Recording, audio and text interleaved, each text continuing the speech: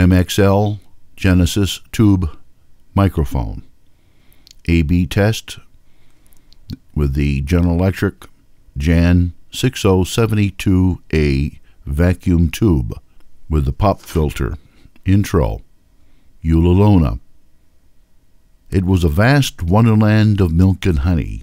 So large it was, the pure white waters of its shoreline stretched over 5,000 square miles.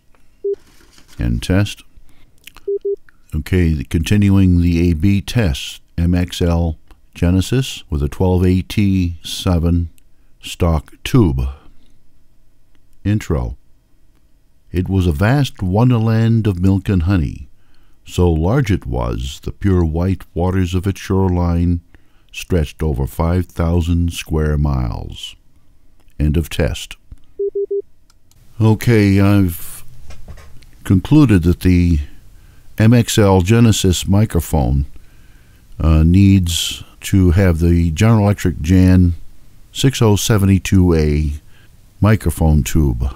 It's very lower noise, approximately 1 dB, less gain than the 12AT7 stock tube. However, the characteristics that I've just looked at are more warmth with the 6072A tube, and it has less noise than the 12AT7 stock tube.